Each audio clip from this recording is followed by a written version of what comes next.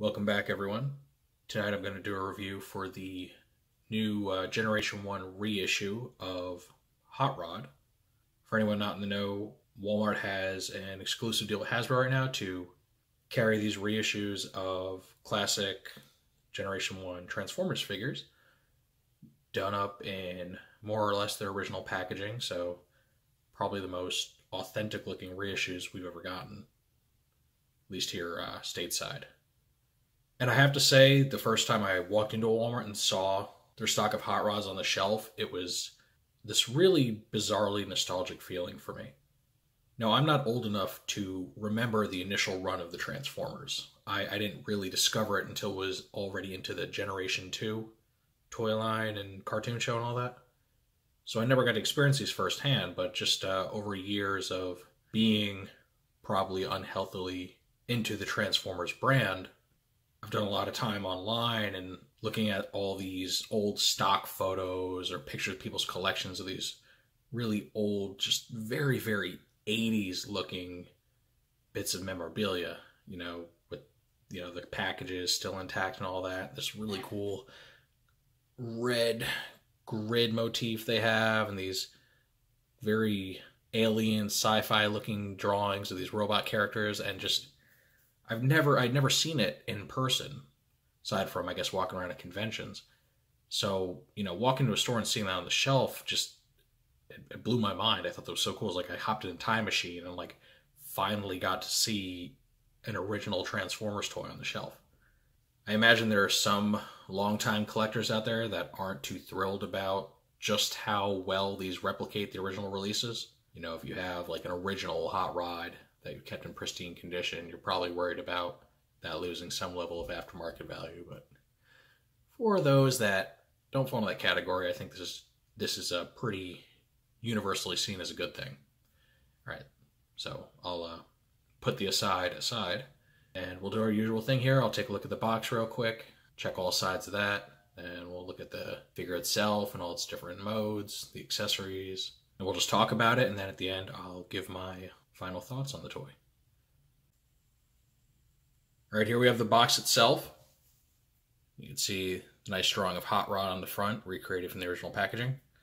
Has his title here, Autobot Cavalier, the name Hot Rod. You got the classic Hasbro logo on here, which I thought was really cool. The old passage converts from race car to robot and back. Ooh, it was impressive in the 80s, all right? Transformers logo. On the top here just shows the transformation of the toy. Side, picture of Hot Rod in his both of his modes, same thing on the side.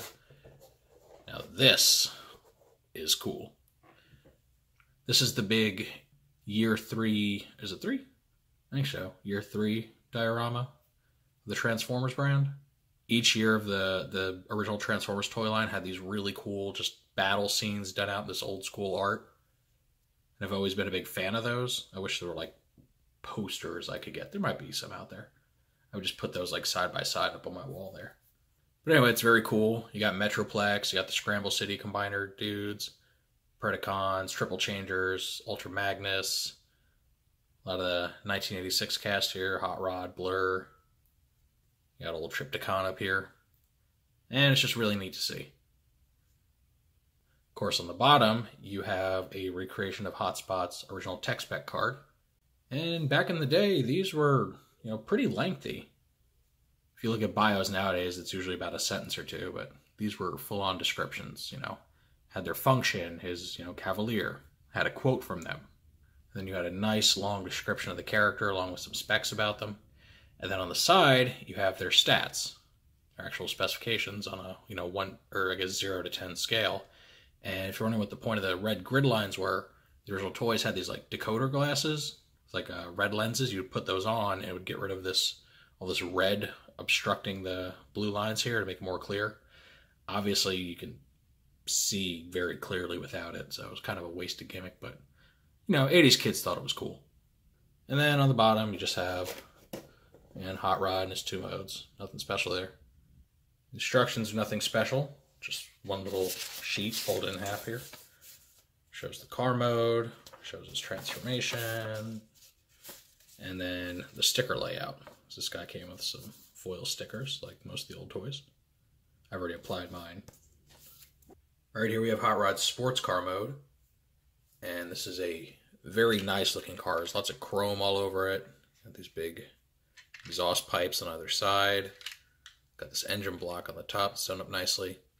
Big foil sticker right on the hood. It's got our Autobot rib sign right there. That reveals his allegiance. Whole lot of shiny goodness on this. This car does roll very well. There's no issues with clearance or anything driving it around. The tires are actually rubber, unlike some other releases of this toy that had changed to plastic. It doesn't have the die-cast metal feet of the original toy, but oh well. You might notice that there's a big hole right on top of his engine block. The point of that hole is to accommodate one of his two weapons. Now, either one will work, but the instructions call out this guy right here. So you can just carefully plug that in. And he's got kind of a, battle mode for his car form.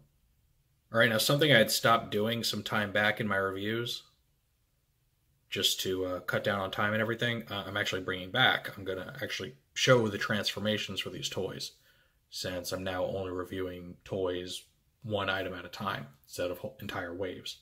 So hopefully that'll give people a more complete picture of these things. And with that said, let's get started on Hot Rod. So we'll remove this. I'm going to go ahead and pull his legs out like so. Make sure they click into place. Flip out his feet here, like that. Swing his arms out. Okay, right. So kind of pull out and up on his hood section. Flip it around. Make sure you flip Hot Rod's head up. And you flip his little crotch piece there. And you plug the hood straight down into said crotch piece. All right, so we got most of him done up now. Rotate the arms around, more natural position. And you swing the back section up like this to give him his little spoiler wings he's known for.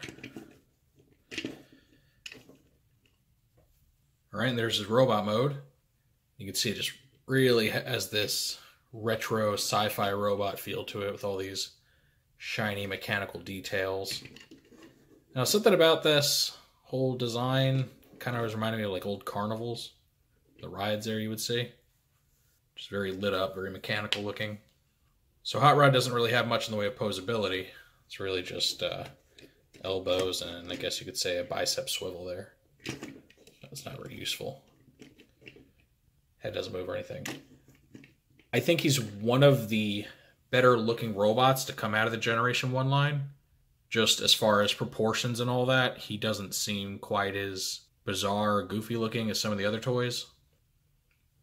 Here we can give him his two weapons. Now, something you might notice, he's got what seem to be really large holes for his hands. And that's because this is based on a modified version of the mold. And this version was originally done in, I think, the Japanese Transformers collection.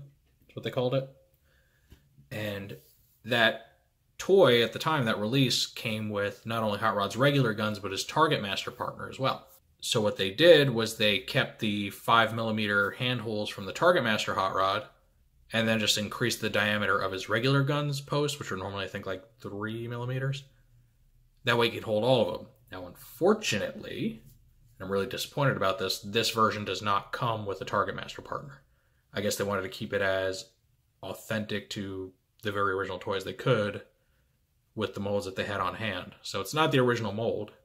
It is a modified version that was meant to hold the Target Master, but I don't know if it was because they were cheap or if they just wanted to keep it original, but it doesn't have anything extra, which is a shame. But that little omission aside, I really do like this toy. Now, I'm looking at this from 3 decades after it was designed, so obviously it doesn't hold a candle to newer figures, as far as posability, proportions, all that. But it does look really good for a toy that was made 30 years ago. I think it Looks very competent. Yeah, doesn't have much articulation at all. Luckily, the feet aren't actually connected by a piece like many other G1 Transformers are, so at least gives the illusion that he could separate his feet if he wanted to.